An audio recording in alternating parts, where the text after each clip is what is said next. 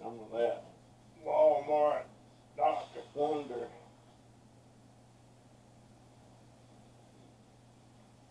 Kind of like root beer.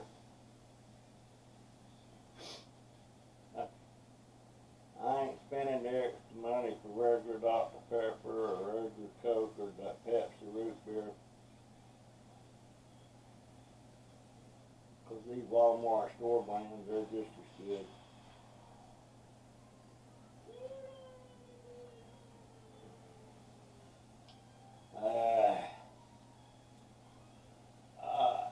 I was looking at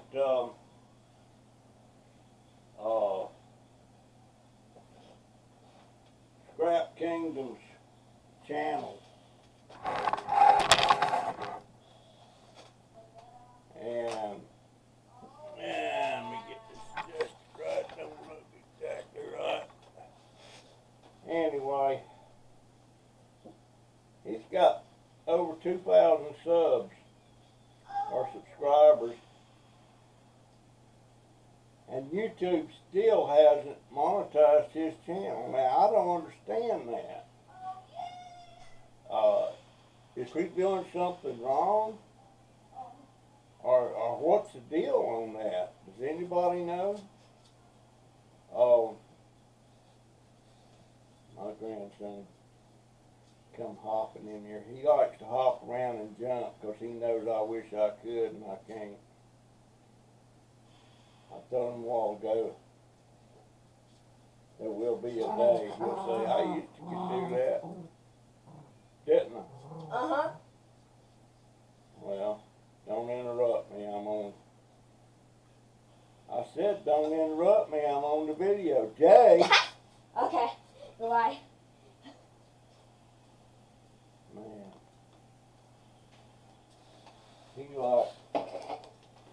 He has a YouTube channel that he calls My Lizard Reaction. Where he got that, I don't know. But I was thinking about helping him do an introduction with a couple of lizards, live ones. But I think you might be scared of them little things. They can't hurt you. They'll bite at you and they'll hang on, but they don't hurt you. They ain't got no teeth. Anyway, I don't understand about Scrap Kingdom not being monetized. That don't make no sense. And he works hard. He's a 100% scrapper. He grabs everything. Well, I don't think he messes with clothes and such, but as far as recyclable junk, he grabs it. And I didn't know till I talked to Scrap Pallet Man that he's up around the Chicago area. Now, I don't understand that. Of course, there's a lot of things on here I don't understand. I run across something, and I got it. I don't know why.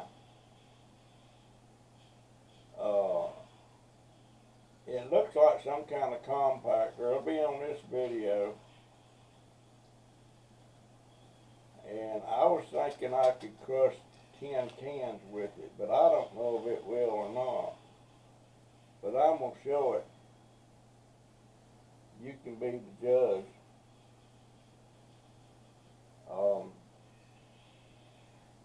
It's got the company name that manufactures on there, and it's patented.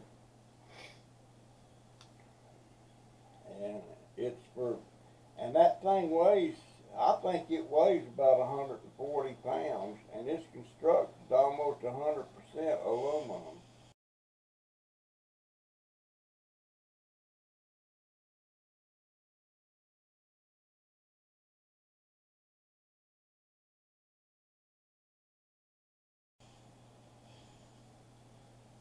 I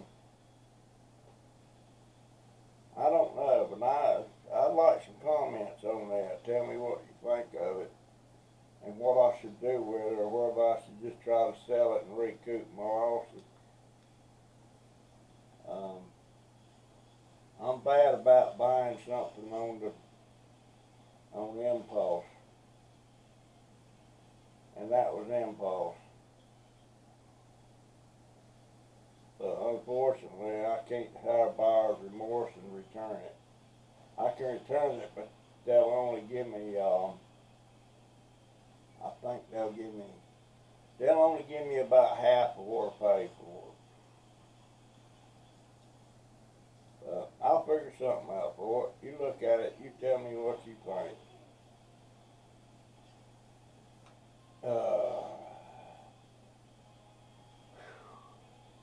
There's something else I was wanting to say. I noticed Free is Better 86. They're right at 800 subs now, subscribers, so they're 200 subs away from being monetized again. I think they was monetized twice, and they got took away from them twice because they changed the rules. So they're coming up on they're 200 more. They'll be at 1,000, and I enjoy watching them. You know, they're kind of corny, but I mean that in a endearing kind of way. I mean, I love that family, and I exchange personal notes and messages with them. But looks like they're only putting up about one video a week or somewhere around about that. But she goes out like in the middle of the dang night, crawling in dumpsters and stuff. They're up in Alaska. No. Sorry about that. 86. They're Canadians. I think in the Ontario area. And her husband works a regular job, but he helps, you know, with the scrapping when he can and stuff like that. And they got a little boy about 3 or 4 years old. But she'll go out scrapping at night while hubby stays home with the baby. And they don't have like a big truck or anything. They have a small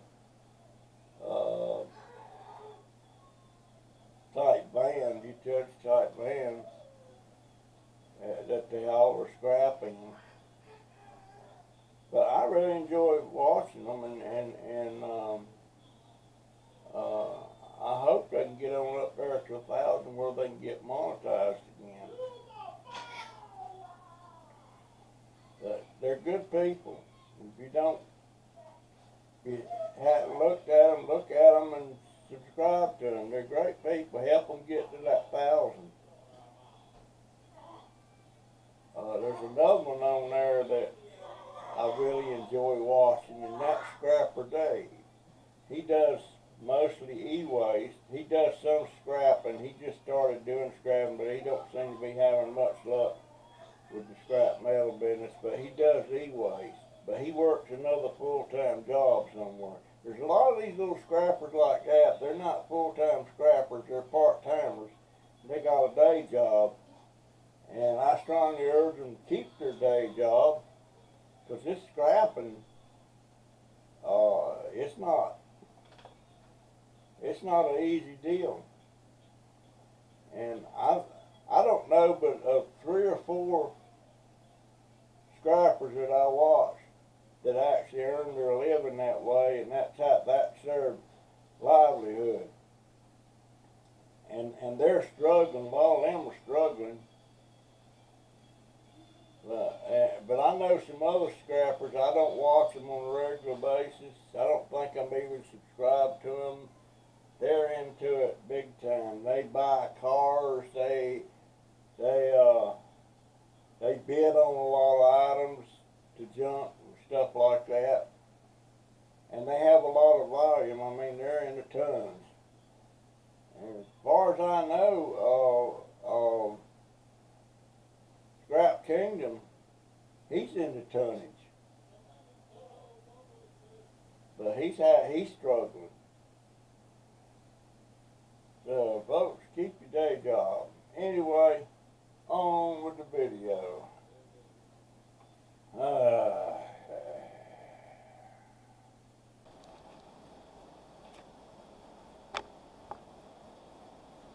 Alright, here is what I've been telling you about. And I'm going to try to give you the whole picture of the thing. Then I'm going to show you this thing working. You hear me? Thank you, sir.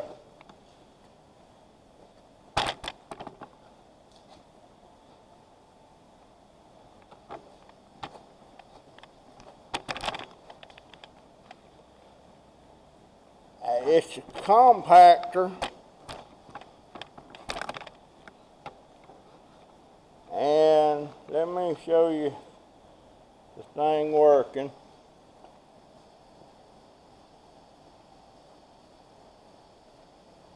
This thing turns, this top goes down in here,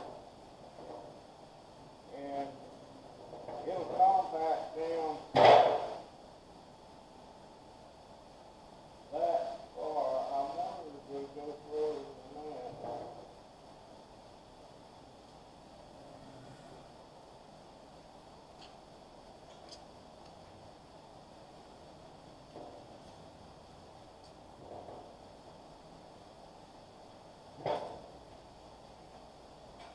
Anyhow, once you compact stuff down, this thing opens here like that.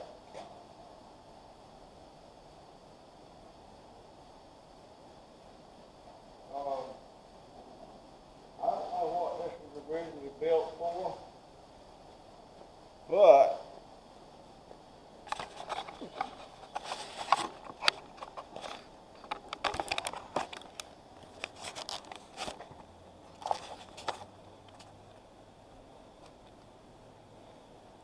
it looks like it's pretty much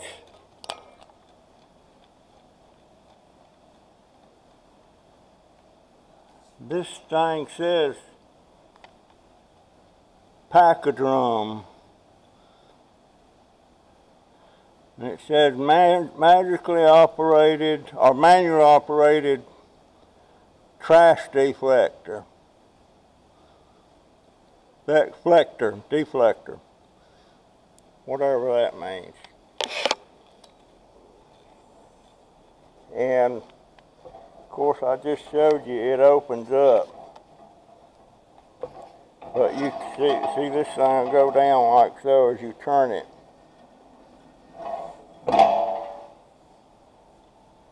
And that will close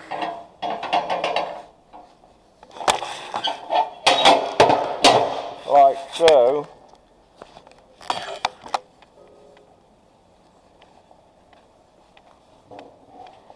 And this part here will swing away where you can put whatever you're going to have in here.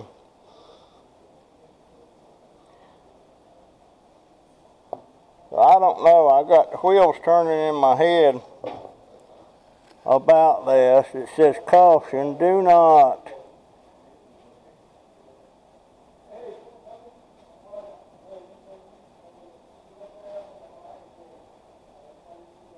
compact more than you can safely lift. So anyway, it's on.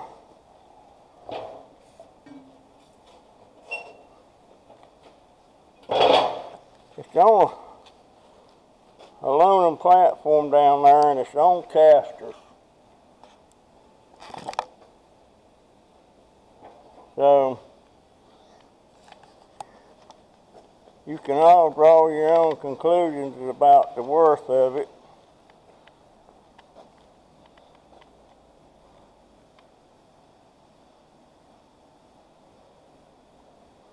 There you go.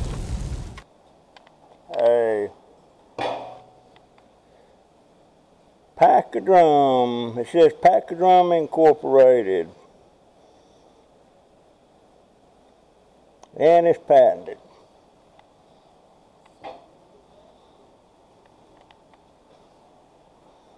But there you have it, folks.